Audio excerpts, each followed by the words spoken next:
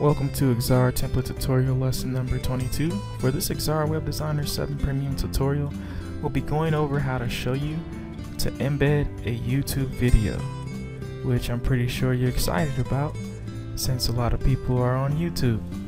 So let's say that you go on the internet. In this case, I'm going to go to my web browser. Don't worry about going into Xara Web Designer quite yet. Let's go to our web browser. And you may have Internet Explorer or something else like that. But whatever the case, whichever browser you use, go ahead and open that now for your internet. And what I'm going to do is I'm actually going to go to YouTube and I'm going to retype it so I can kind of take you through this process. So go to youtube.com, and if you don't know how to spell that, it's YOUTUBE, and I'll let you take a look at it as I type it in my address bar up here. So type this into your web address bar, and you'll see something similar to this depending on what web browser you're in. Type www.youtube.com, and then once you type that, you should see your cursor in there. Make sure it's still in there, and you should see a blinking cursor there. And if you do, go ahead and hit your enter key, and it will take you to youtube.com. And I don't know if this is going to hold true later down the road, but for right now, I know that you can type in Xara, and that's Xara, space key, templates. So just make sure you have a space between Xara and templates, and again your cursor should be blinking in there.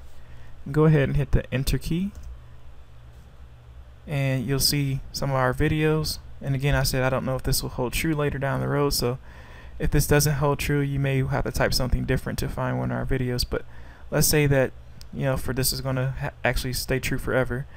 You type in Xara templates, and that's Xara, and then space templates, and then you look for one of our videos and you say, oh yeah, I see a video for training.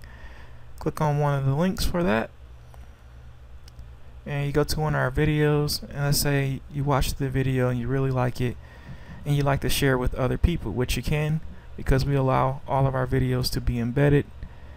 And let's say that at the end of it you do like it, and you pause it and say, okay, let's go ahead and embed this on my site because I really like this video and I want to share with other people.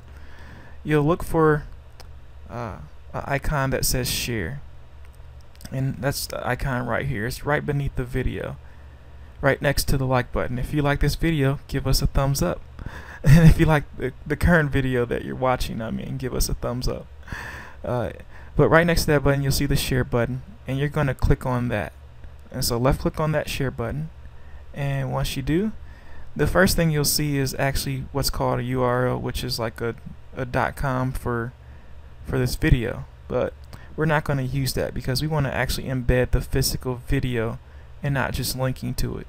So instead of copying this, you're going to go to the button to the right of it that says Embed. So left click on that, and once you click on that Embed button, you'll see another menu that pops up right beneath it with some highlighted text. Well, once you see that highlighted text, you're going to hit the control key and hold that down, and then while you're holding down the control key, press C. And once you copy that, you'll be ready to go. Let's go ahead and go back to the Xara Web Designer 7 Premium software. If you haven't already, go ahead and open up a blank new document in it. So I'm going to go back to it. If you haven't opened it yet, I'll try to wait for you for a little bit. Give you some time to open that. Okay. If you got the program open, let's go ahead and go to the Quick Shape tools. And guess what? We're going to be drawing a square. So select your rectangle tool and go ahead and draw a square. And guess what? You're going to actually be happy to draw a rectangle this time. It's not going to just be a boring rectangle on your screen for no reason.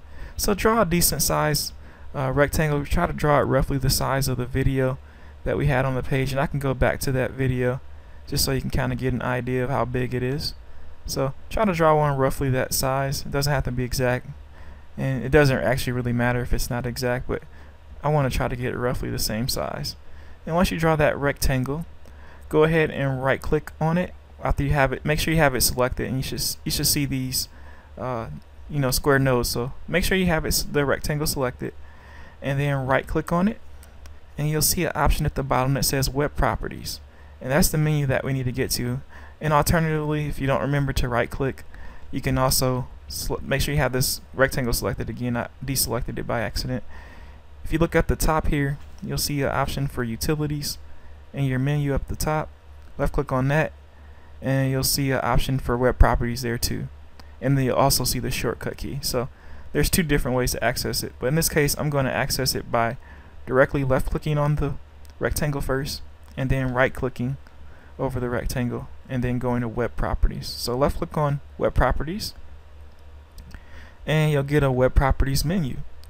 And within this web properties menu, you're going to go to the placeholder tab. So look for this tab that says placeholder and left click on that, and you're presented with a series of options for the placeholder. But we're not going to look at all the things in here. We're going to specifically look at the option that says replace with HTML code, and we'll also look at the option for regenerate placeholder image automatically. So those are the two that we're going to focus on. So let's go ahead and go to the HTML code body. This is where you're going to place your code that you copy from YouTube.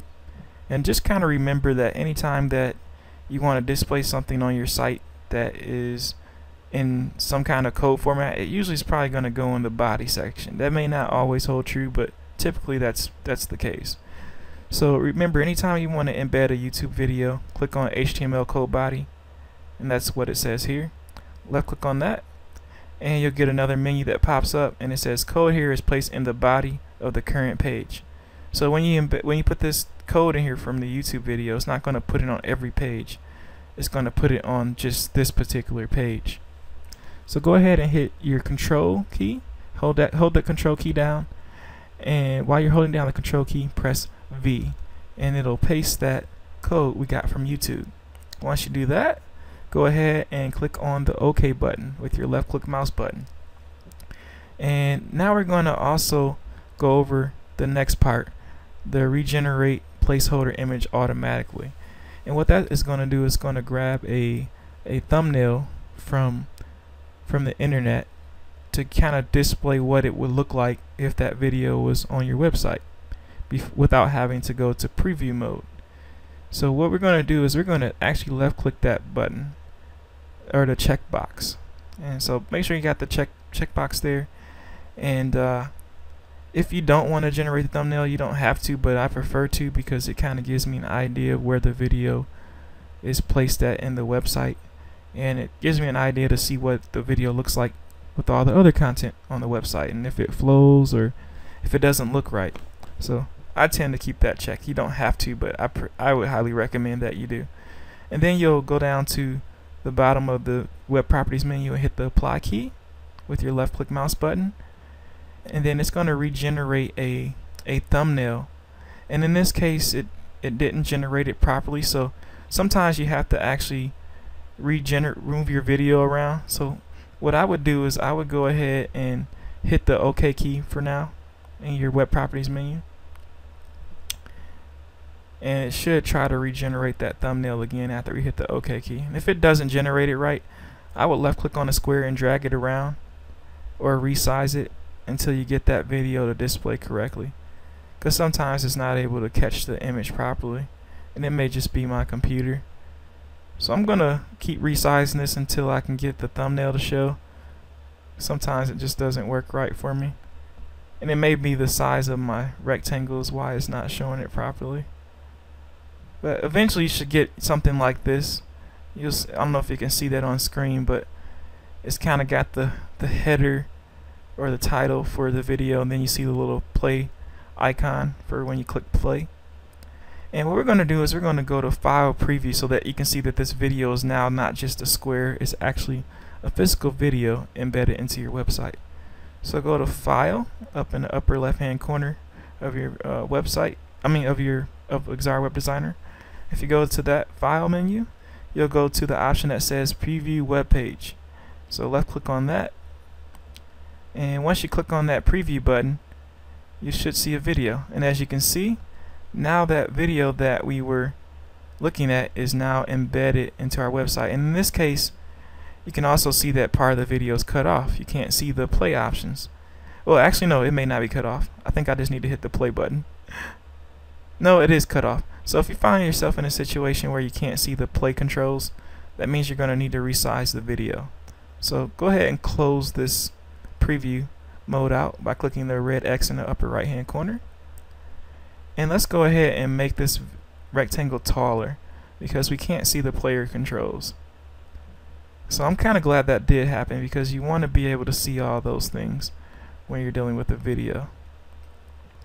So don't worry if you can't see the placeholder. Sometimes it just doesn't work properly. But after you resize that video and make it larger, go to File and Preview again, Preview Web Page. And this time we should be able to see those controls, unlike before. And it may be that I need to actually go to the internet. Let's test it in the internet and see what happens. Yeah, okay. So that's what the problem was. It doesn't display properly, I guess, in preview mode within Xara.